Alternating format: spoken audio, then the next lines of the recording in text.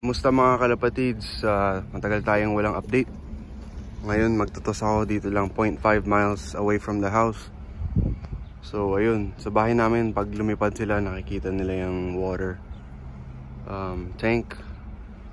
So dito lang tayo malapit sa amin. So, siguro yung bahay namin papunta dun. It's not even a mile. Siniksikan ko na sila dito sa 3 crates. Okay. I'm just gonna let them rest for about 10 minutes. Tapos ilarga na natin sila. Tapos I'll show you, what they're gonna do, if they're ready or not. Pero yung 10 flights nila, patubo pa lang. Kaya short toss lang tayo para masanay na sila dito sa lugar nila. At soon magro-road training na tayo. Kaya nagsi-short toss na ako dito lang sa amin. But okay, let's go. So kaya natin sila pinagpapahinga para kasi minsan naglalaro sila sa box or sa basket, or hindi naman naglalaro, nagkakagulo sila sa basket. Kaya pagpapahingahin natin sila at makita nila yung araw. At nasa basket pa lang nag-iisip na sila kung saan yung direksyon na pauwi gamit yung araw. So ang araw sikat na dahil mag-aalas 10 na dito. Ayan. So ayan, mahaba ang araw ngayon. So mahaba, kung may mawalang isa, dalawa, mahaba ang araw nila na hanapin yung bahay. Kaya maaga dapat ang training, hindi hapon. Pero ayan tayo mga kalapatids, wala pa tayong 10 minutes. So mag-aantay pa tayo dito para makapagpahinga tong mga to saglit.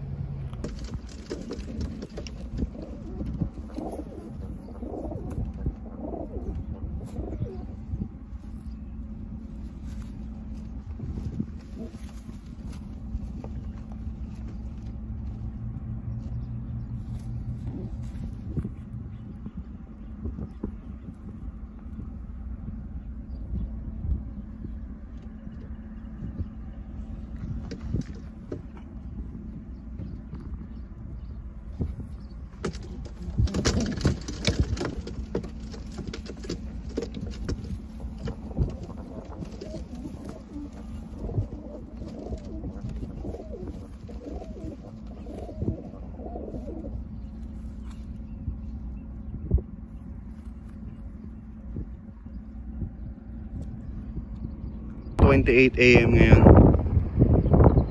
So mga 5 more minutes. Ito yung lugar natin. So ito railroad tracks. So yung mga train dumadaan dyan. Ito tayo, yung paligid. So yung mga wires, yun yung mga wires. Pero paglipad nila malayo yung mga wires. So yun ang ideal na pag-toss natin. Kailangan malayo yung mga wires, or better kung walang mga wires, yung mga electric wires. Ayan. Excited na ba kayo? Kailangan natin sila magpahinga saglit. Kailangan kalmado sila, makapag-isip sila kung nasan yung bahay nila.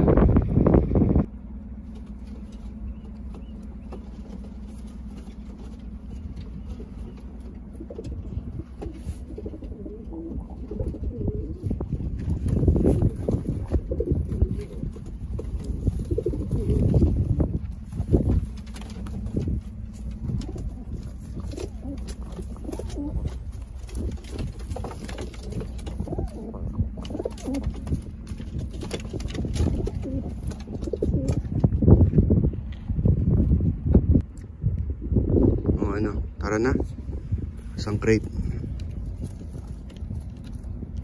Ayan, di pa sila sanay. First time.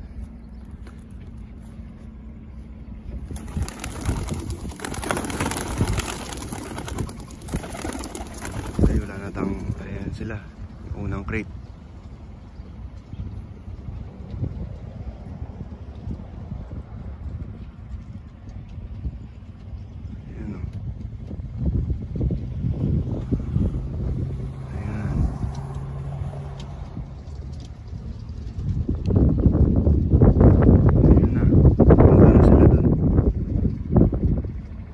ikot pa yan. Oh, isang crate lang muna tayo mga kalapatids. Para ano, by groups sila. In 3 groups. So ayan, alam ko kung nakikita nyo kasi maliwanag masyado dito. So hopefully maganda ang kuha ayan, sa camera. Ayan sila. Ayan. Merong isa doon na ano, ayan, parang alam niya na yung direction.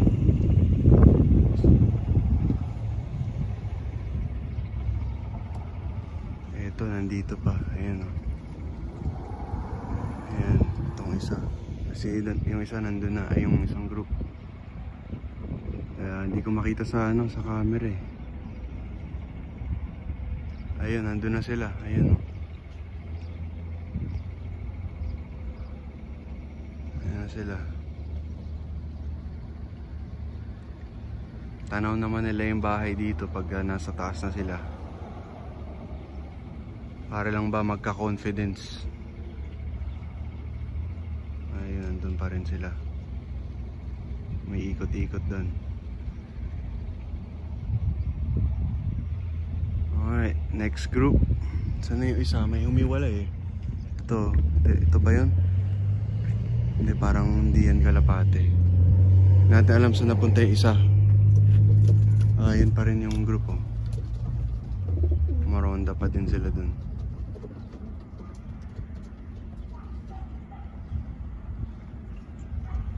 Yan.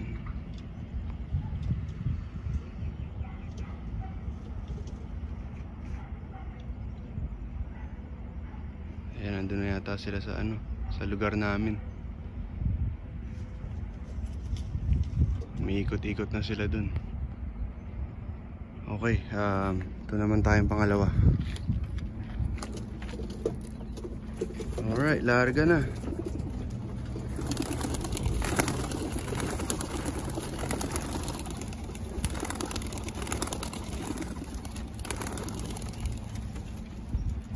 Larga, go. Ito ay pa lumipad oh. Ayun, lana. Ayun sila.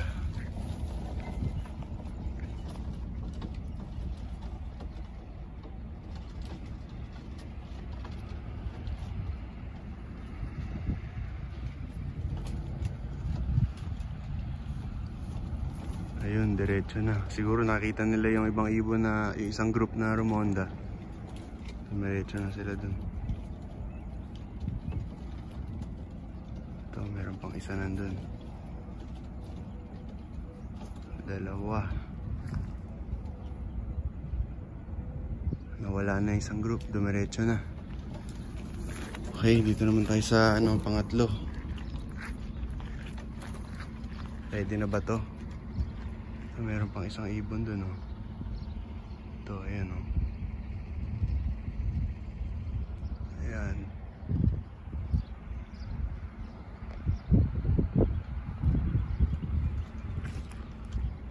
Saan napunta? Ayun. Oh, sige, pakulan na natin to. Tapos abangan natin sila sa bahay. Malapit lang bahay. Ayan, wala natin sila. Go! Sa first time ganyan pa sila. Sa second time alam na nila. Mag-uunahan na sila pa uwi.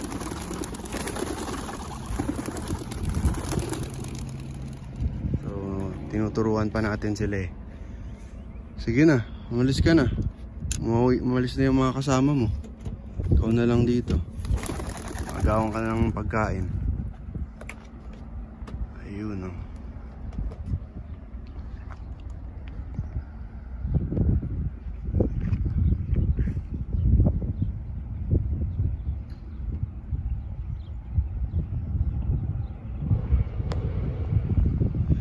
Okay, so tara, abangan natin sila sa bahay. Ayan,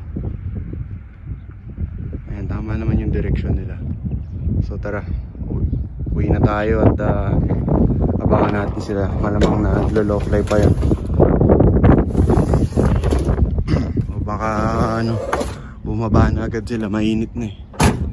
Pero hopefully they're still flying. That's what we want. Dahil napakalapit lang nito, kaya dapat naglo-low fly pa sila.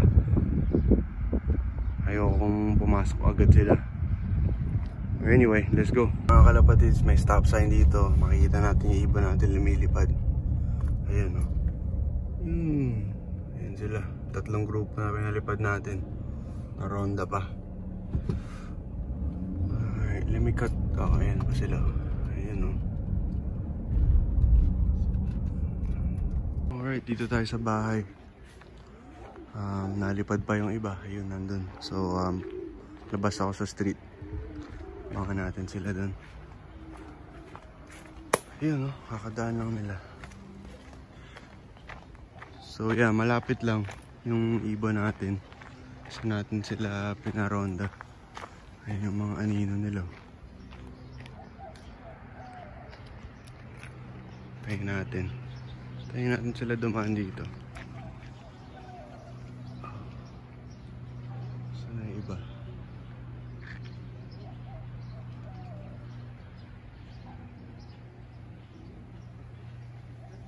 Wala ibang group bumaba na yata. Ayun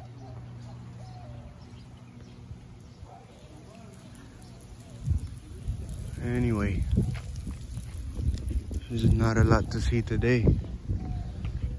Dahil gusto na nila agad bumaba. Ayun sila. May mga lumilipad pa din.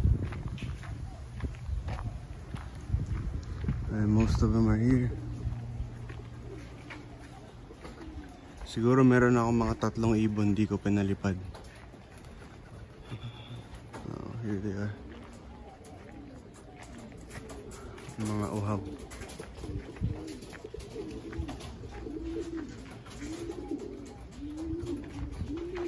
Init kasi dito sa amin. Ayan sila.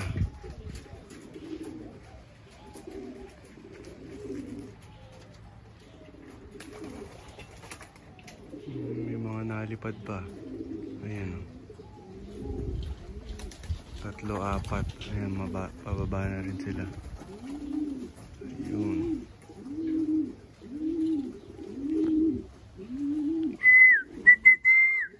Meron pa dun 3 or 4 nalipad. Ayan, para bumuka yung baga nyo. Tamad dyan sa liparan. Yeah, they made it. Pupush lang natin sila. Ito, pumasok agad. Uhaw.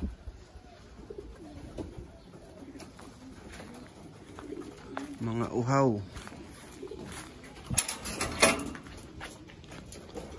Buksan lang natin to para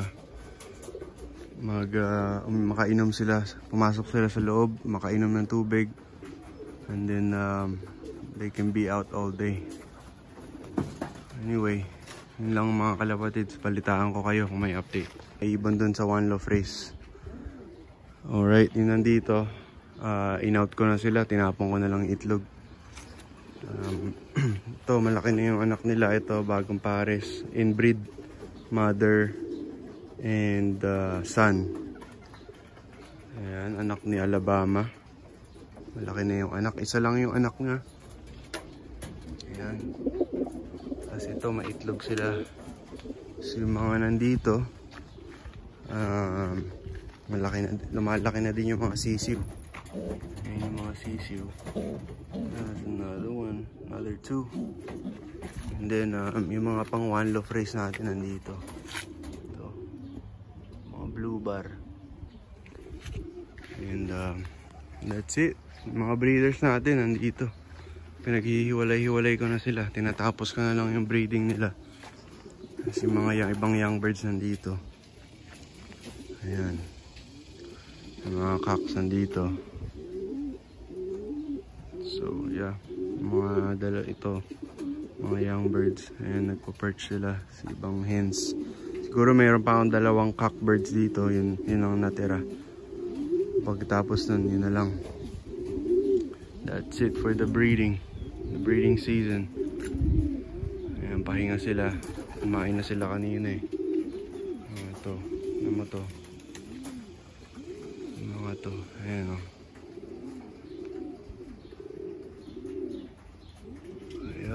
lipad uli yan mamaya. Ayun na to, mga to nalipad pa eh. Ayun, maba. Ayos ah. So ayos, nakauwi sila. Medyo mainit na dito kaya bumaba agad sila eh. Mga uhaw. Kaya ano, buksan lang natin to. Para all day nasa labas sila. Alright mga kalapatids. Ayan sila oh. Medyo madumi yung loft natin, mga pupo nila. But everything is dry. Mga pupo nila is dry naman. Ayan, mga dito naka-perch. Ayan. Mga barako natin nandito. Ayun o. Ayun o. Ayun pa.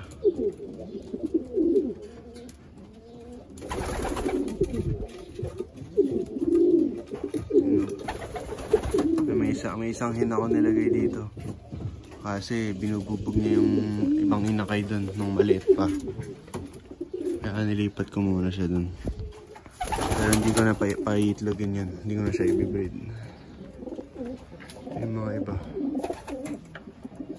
Si Rocket. Yung mga ibang hens and young birds.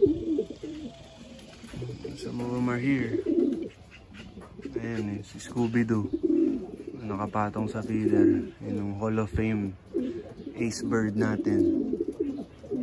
Ayan. Pares niya yun, yung white na yun. So last round nila. Nakadalawa pa sila. Last round. Itong Rocket din na katabi niyan. Last round. Dalawa. Alright. So ititreat natin sila sa ano ng respiratory and canker para ano ready na sila at tumagal sila sa liparan bago tayo mag road training. Ayan sa loob, kakalinis lang, madumi na naman. Ayan, uminom na yung iba, pasok iinom, tapos labas uli para may gasolina uli sila at makaronda uli sila hanggang magtanghali. Tanghali kain. Ayun, magkapatid na grizzle oh.